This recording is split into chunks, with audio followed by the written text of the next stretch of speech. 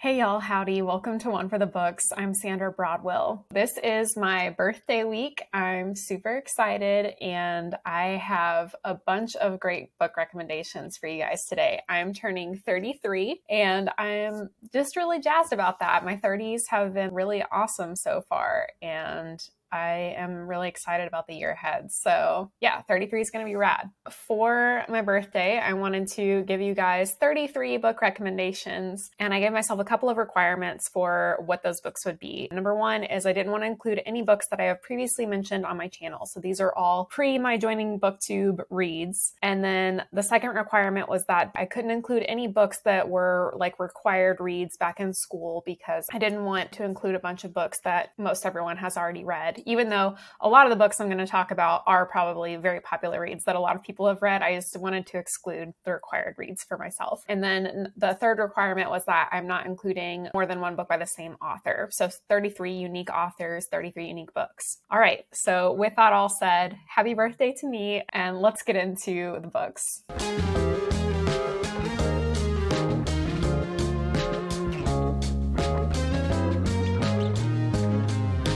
So I've got these split off by category, and I think my largest category is science fiction. So we'll just dive right into that. My first recommendation is Slaughterhouse Five by Kurt Vonnegut. Slaughterhouse Five was my absolute favorite book from like the time I was in high school and like for the next 10 years. I've probably read it like 3 times. Kurt Vonnegut is a very literary kind of whimsical author, and he looks at a lot of really existential topics. He never intended to be a science fiction writer, but that was the genre that he was kind of categorized in, and I think that always ruffled his feathers a little bit. His humor is very sharp and witty and to the point. He's just always saying deep things that sort of feels like a punch to the face. I really love Kurt Vonnegut. I've read probably 10 or 12 of his books, and I've probably liked all but 3 or 4 of them. So Slaughterhouse Five is the one I always come back to because I just feel like the themes are so deep there. And this book is about a soldier in World War II named Billy Pilgrim,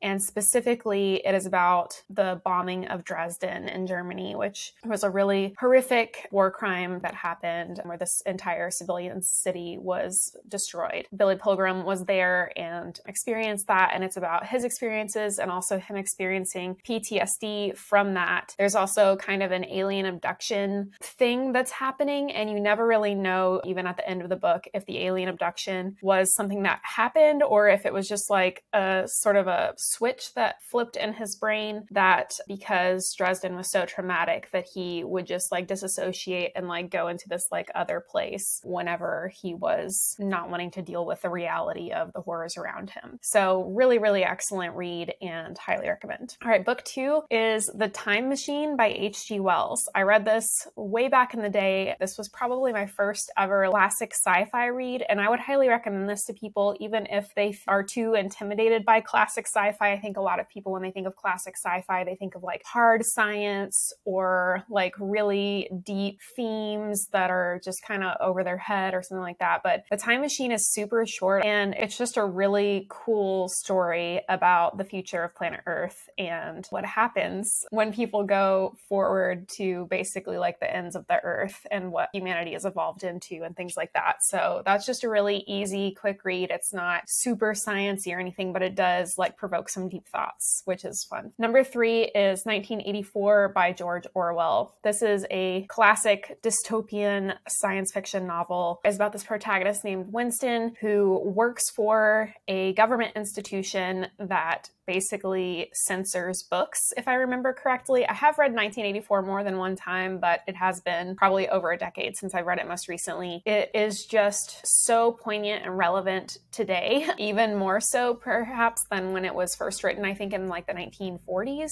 If you're interested in dystopian literature at all, like 1984 is the dystopian book that you should read. It is so, so good. Number 4 is Ender's Game by Orson Scott Card. I've heard not great things about this author, but I was obsessed with Ender's Game when I was in middle school. I read the entire Ender's Game series, and then there's a spin-off series called Ender's Shadow, and I read that entire series as well. Those books had such an impact on me and were probably the first science fiction books that I remember reading and helped spark my love for science fiction stories. But I think these are easily read by adults. They're not really middle grade books. They are like coming of age books, and they're about young children, but they go through these children's entire lives all the way up through adulthood. So Ender's Game, the original book, is about this boy named Ender who is recruited by this military school. He's super duper smart, and they play these war games at this military school as a sort of training for fighting the war against these alien invaders called the Buggers.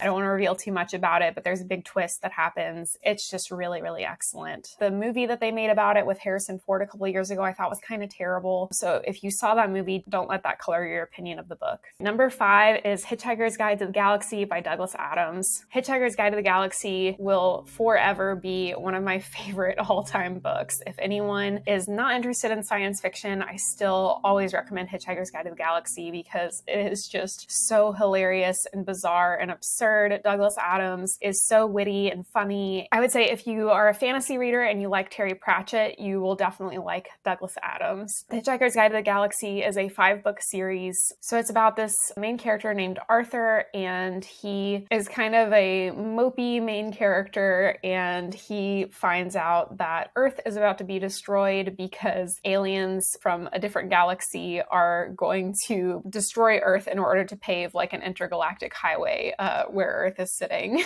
It just has a really bizarre premise from the get-go, and the adventures that they get into along the way are so fun. I absolutely adore these books. All right, number 6 is Jurassic Park by Michael Crichton. I had a Michael Crichton phase for a while when I was younger, and there are multiple Michael Crichton books that I could recommend, but Jurassic Park I think is one that doesn't get enough hype because the movies have become such a big deal that I think a lot of people just watch the movie and never actually go and read the source material. First, I absolutely love the original Jurassic Park movie, but despite my love for that, I also love the book, and they're not very similar. Obviously, they have the same premise, but the movie kind of took it in its own direction, and that's one of the few instances where I think where the movie and the book weren't that similar, but they're still just like equally awesome. The book has some like really intense scenes. I specifically remember like one scene where they're like in a canoe, like trying to escape from a Tyrannosaurus down the river or something, and the Tyrannosaurus can swim, and they thought they were going to be safe in the water, and then they're not, and it's like chasing after them in the water.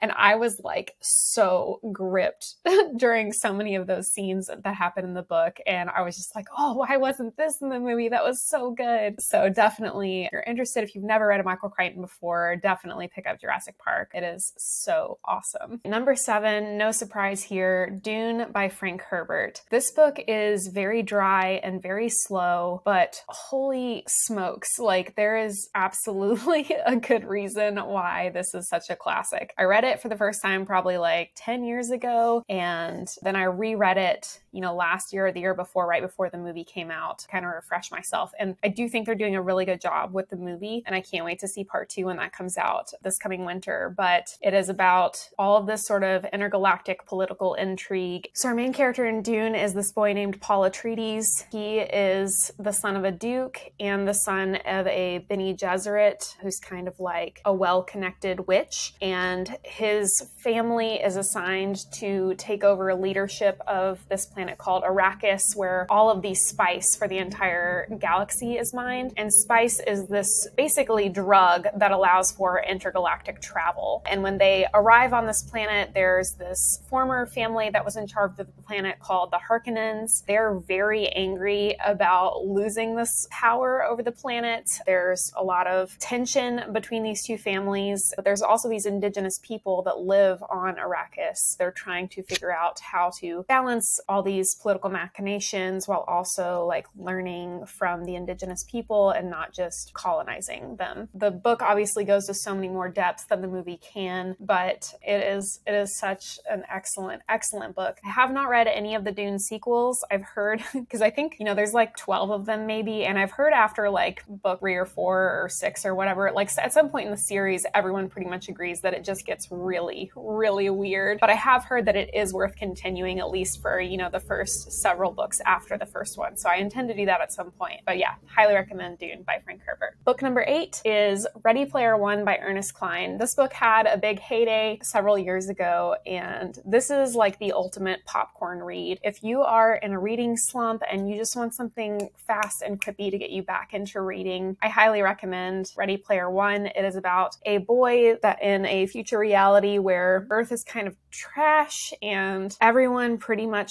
lives entirely within their like virtual reality worlds because it's so much better than the actual reality of Earth. And there is like some sort of contest that happens where this person has like hidden some great treasure within this game. It's based in a lot of like 80s throwback pop culture references and things like that. And I didn't understand most of those, and that didn't take away from my enjoyment from it whatsoever because that was before my time, but that didn't really matter. And I thought that it was really well plotted and fast paced, and it was just super fun from start to finish. I couldn't put it down. Number 9, a book that came out around the same time, I think, is The Martian by Andy Weir. It is about a researcher, astronaut person on Mars, and this giant dust storm blows up and separates him from his crew, and he nearly dies, and his crew thinks that he has died. And because of the impact of the storm, they have to leave the planet. And so he basically becomes the only human on Earth, and he has no way to contact his crew and let them know that he's still alive. And so it's a story of survival on the red planet. And the main character is super witty and funny. And again, this was a fast read. It has a lot of scientific jargon in it, but it's not really necessary for you to be able to absorb any of that to enjoy the story. Number 10 is Journey to the Center of the Earth by Jules Verne. This one was a surprise for me because I found this book as like a trade paperback in my parents' basement when I was in high school, and I didn't think I would like it, honestly, because it's so old. Like, Jules Verne is pretty much the OG science fiction author with like Mary Shelley and H.G. Wells, and I just didn't think a book this old would be good. But it was honestly like pretty awesome. It was really, really interesting, and it is about this guy that is like trekking through Iceland, and he finds a cave in a mountain in Iceland that leads to the center of the Earth. Obviously not very realistic because we know that, the mantle is full of magma and stuff like that, and the crust is not very deep, but still a super fascinating read. I think they've made several Journey to the Center of the Earth movies over the years, and don't even look at them. They're so far off of what the actual story was about and what it gets into, but the book itself was a really, really fascinating story, and I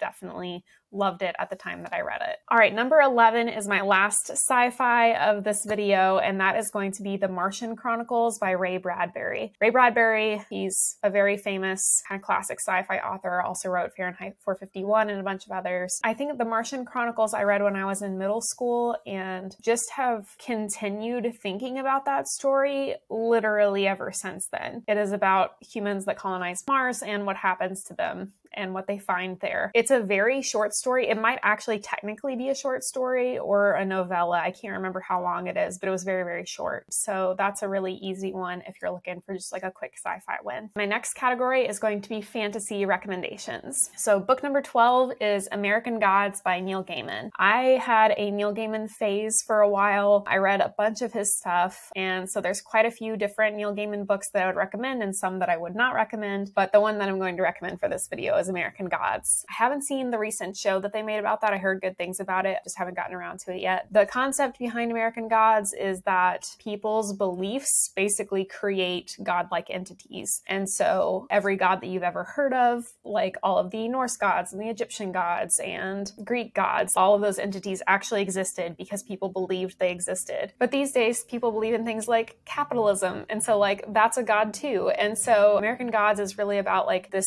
mortal guy named Shadow, I think, and he gets wrapped up in this kind of war between the old gods and the new.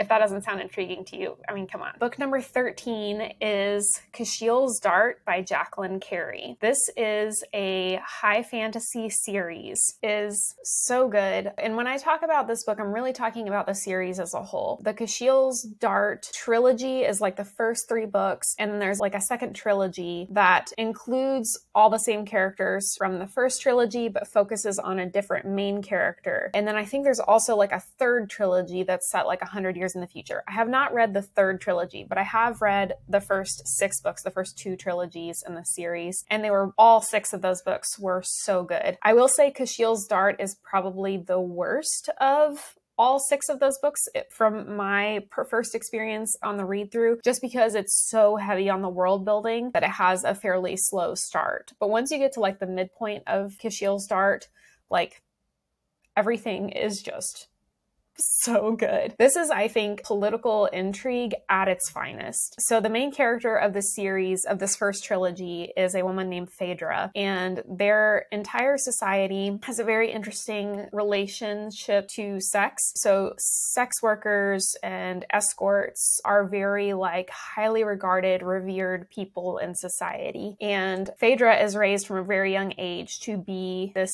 sex worker.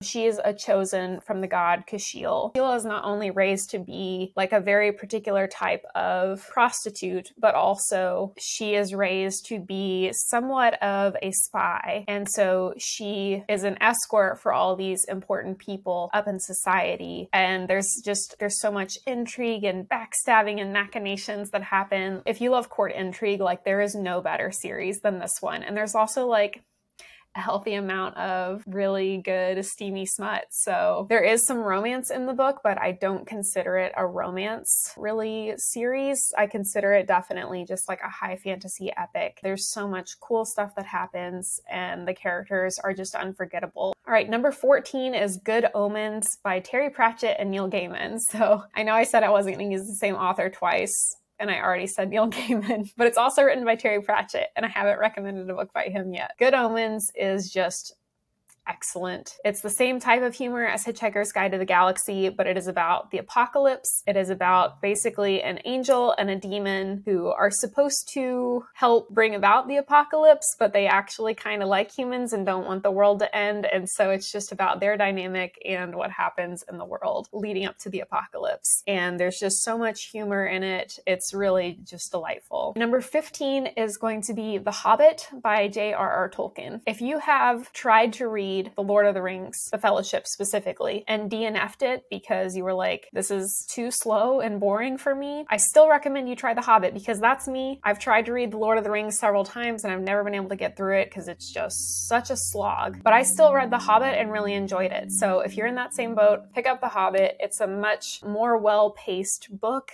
and the story is delightful. I'm sure we all know what the story is, so I won't get into it, but The Hobbit is a great book. Number 16 is Ishmael by Daniel Quinn. This is not really fantasy so much as magical realism. It starts off with an ad in the paper of a philosophy teacher seeking a serious student, and the man that goes to answer this ad is the main character of the story. I really don't want to reveal anything about it, but if you are interested in philosophy or if you like books that have philosophical themes, I don't think there is a better one out there than this one. Ishmael is just incredibly deep, but incredibly accessible, and it's a little bizarre because of the magical realism element to it. And I just think this is like the perfect book for any college freshman. I think it should be one of those like required reading books for everyone entering that phase of their life. I would give this book to any person of that age. That's all I'm going to say. Ishmael by Daniel Quinn. Number 17 is The Golden Compass by Philip Pullman, and really I'm recommending the entire His Dark Materials trilogy. I know I've mentioned the show His Dark Materials on my channel before, but I haven't actually talked about the books, and so I do want to give a shout out to that series right now. His Dark Materials is so good. It is about this kind of alternate reality where people's souls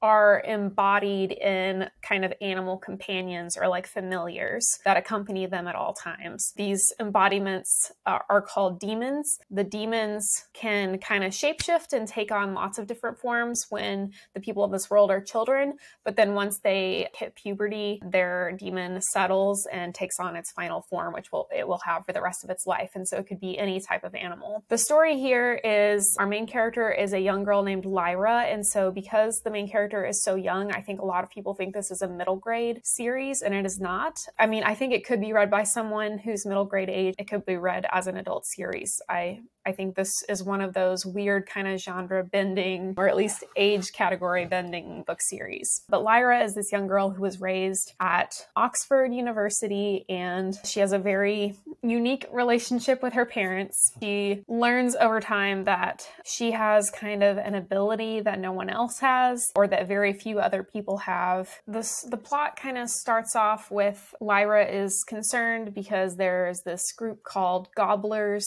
that are stealing children. She learns that her uncle Azrael is trying to build a bridge to a parallel universe. So there's so much that happens in the series. I really can't describe it in just a single plot summation, but I don't want to give anything away. So this gets really deep. The characters are so cool, and I really felt very deeply for them. And the HBO series that they made off of this show just wrapped up in December, I think, and was a very good adaptation of it as well. That's the end of my fantasy, so I'm going to dive into two kind of classics, literary fiction-esque books. Number 18 will be The Stranger by Albert Camus. This is a pretty short read. It's kind of existential, philosophical. It is about a man who murders someone and just him dealing with that. There's really not a ton of plot in this book. It is very much more like introspective than plot-based, but despite that, I was really impacted by this when I read it in high school. All right, number 19 is The Bell Jar by Sylvia Plath. Again, very much like The Stranger. This is a very kind of existential, kind of feminist, kind of philosophical book. It is about a very depressed woman. It's pretty much depressed woman vibes. I don't really know what else to say, but again, this had a huge impact on me when I read it. I do think it has a bit of problematic racism in it, so just keep that in mind when you go into it. It was written back in the day, and that's unfortunate, but I still think it's a very worthy read. Okay, my next big category is nonfiction. So book number 20 is The Botany of Desire by Michael Pollan. You may have heard of Michael Pollan. He has several big hits over the years. He mostly writes about plants or nature type themes. And The Botany of Desire was a book that had a huge impact on me. I read it my freshman year of college. It's split into 4 parts. Each part is about a specific plant and how humans have shaped that plant's evolution, and also how that plant has shaped human culture. And so the 4 plants that this book takes a look at are apples, tulips, potatoes, and marijuana. So if that sounds interesting to you, I just really, really enjoyed this book and thought it was super fascinating, and again, still think about it quite a bit. Number 21 is Don't Think of an Elephant by George Lakoff. This is a political book. It's very short, again, maybe like 80 pages long. You could easily read it in one sit down. If you are part of the American political system, I think you will find this very fascinating. It is about the liberal conservative thought processes and why certain beliefs belong to certain categories. Like, why does someone who is small government also anti-abortion? And why is someone who is usually environmentalist also think, these other things? And so it really, in very clear, concise language, explains the different mindsets that people have that lead to these beliefs and why those beliefs divide into 2 parties. This is really helpful for me. It just framed things, I think, really clearly and throws into pretty stark relief why people think the things that they do, and how trying to talk to them about the thing that you think usually doesn't work because our frames of reference are just so different from each other. All right, book number 22 is Nudge by Richard Thaler and Cass Sunstein. This is a book about psychology and behavioral economics, and about how companies are trying to manipulate you into buying their products, and kind of the language and tactics that marketing firms can use to nudge you to do the things that they want you to do. Super fascinating. Lots of great real life examples that they use in the book to demonstrate these points. I just felt like like I learned a lot when I read it. Number 23 is a memoir, and that is going to be Born a Crime by Trevor Noah. Trevor Noah, former host of The Daily Show and a comedian. He was born and raised in South Africa, and at the time that he was a child, apartheid was still very much a thing, and he has a Black mother and a white father, and so the title of the book Born a Crime is because it was actually illegal to be a mixed race person in South Africa, and so he literally was, his very existence was a crime, and it's about him growing up there during those times and the different cultures and languages. He speaks like quite a few. He's a very, very intelligent person, and he speaks multiple different languages based in South Africa, and just about his experience growing up there and the hardships that him and his mother faced and all these different things that he went through. It is one of the most impactful memoirs that I have ever read, and I would highly recommend it to literally anyone. I learned so much, and I have so much more respect for Trevor Noah as a person and everything that he had to get through to be the person that he is today. So such a good read. Book number 24 is the only other memoir that I have, and the only book that I have in person with me today, and that is Amazon Woman by Darcy Gechter. So I've actually met Darcy before. She is a very, very cool lady. She owns a company in Ecuador called Small World Adventures, and she is a whitewater kayaker, and Small World Adventures is a whitewater kayaking, like tourist guiding company. But she is the first woman who ever paddled from the source of the Amazon all the way to the sea, which is, I believe, the largest river. So yeah, I should just read the subtitle. Facing Fears, Chasing Dreams, and a Quest to Kayak the World's Largest River from Source to Sea. So she did this along with two of her companions. One of them was like her romantic partner, and one of them was just this guy that they knew that they had taken on some adventures before, who was like a customer of theirs, and he basically paid them to be his guide as he did this expedition. I don't think she'd ever done a big expedition like this before this book. There was a lot of things that they had to go through. There were things like dams and cultural and language barriers and lots of just like challenges that they faced, including like group dynamics that were really taxing on her mental health along the way. She ends up like cutting her hair because she's afraid of being a woman in some of these areas that they go through. And overall, this was a super riveting read. There's only a short section of the Amazon that I think was actual whitewater, and I had some pretty harrowing experiences through that section, which were really riveting to read. I just love this book. I read it in like a day and a half and highly recommend it if you're looking for a good adventure read. Number 25 is Common Sense by Thomas Paine. This is a classic early American political read. It was written before I think America gained its independence, and so it was like a pamphlet that was put out to convince British occupied Americans that they were deserving of independence and being a free nation. And I just was really impressed by this little booklet and what it had to say about the nature of freedom and independence and political workings and things like that. So it's a very short read, and I think should be required by more schools. Book number 26. This one's kind of old, but this is called Four Fish by Paul Greenberg. The subtitle is The Future of the Last Wild Food. It has kind of the same setup as the Botany of Desire, where instead of choosing 4 different plants, it talks about 4 different fish and human impact on these fish ecosystems and how they're caught and raised today to meet human needs, and how that's changed kind of everything about ecosystems and the ocean and the rivers that these fish inhabit. So super impactful read for me at the time. Definitely changed the way I thought about eating fish or seafood. I'm sure some of the info is out of date. I think this came out probably in like 2014 or something, but still I think probably very impactful to anyone who reads it. Okay, I have one thriller to recommend, and that is A Time to Kill by John Grisham. I, again, probably read this in middle school. A Time to Kill is about a young Black girl that is sexually assaulted by an adult white man, and then her father kills that man, and then it is about the trial of the father in like 1960s segregated South. It's very good. It's very heart-wrenching. It's very fast-paced. And it also has a great movie adaptation from like the 90s or whenever that had like every A-list actor at the time. It was like Donald and Kiefer Sutherland and Matthew McConaughey and Sandra Bullock and Samuel L. Jackson. So the movie was also really good. Yeah, I just remember, I don't know how that book would stand up in my mind today, but at the time that I read it, I was really wowed by the story, and I went on a huge John Grisham kick after that back in my middle school years. Definitely was a little advanced for me at the time, but was a great read. Okay, then I have 3 historical fiction recommendations. Water for Elephants by Sarah Gruen is kind of a historical romance. It's about a circus and this young man that joins up with the circus and falls in love with like the elephant trainer. It has a lot of different things that happen. It's very sad, but it was very good. Number 29 is The Kite Runner by Khaled Hosseini. This is set, I think, in like 1960s Afghanistan, and is about a young boy who witnesses something very traumatic when he is a young boy in Afghanistan, and then he moves away, and then he comes back to Afghanistan as an adult, still dealing with kind of the ramifications of what he saw and how he reacted at the time of that event.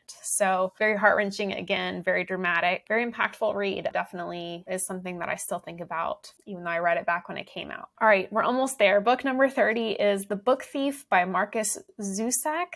I think this is considered young adult, but it is a World War II story about a young girl who loves to read and also has a point of view that is the perspective of death. So if you like a personified death type of story, this is a really, really great read. Okay, one poetry recommendation that I have is that I was obsessed with Billy Collins when I was in high school. Billy Collins was the National Poet Laureate of the United States, and he has a ton of great collections of poetry. I specifically recommend Picnic Lightning, which is one of his collections, because it has my favorite poem by him in it. But if you're looking for some poetry and want to try one out, anything by Billy Collins, but Picnic Lightning specifically. All right, number 33, I have a horror recommendation, and that is Edgar Allan Poe. I'm sure, you know, I remember in high school I was required to read, I think, The Telltale Heart and The Fall of the House of Usher, but diving into some of Edgar Allan Poe's lesser known works is just as interesting, and so I recommend The Pit and the Pendulum. If you liked Edgar Allan Poe, or if for some reason you've never read any Edgar Allan Poe, Pit and the Pendulum is very short, just like everything that Edgar Allan Poe is famous for. Really, you know, that kind of psychological horror similar to The Telltale Heart. It's just a easy, quick, gothic, nightmarish type story, and I really love his dark vibes.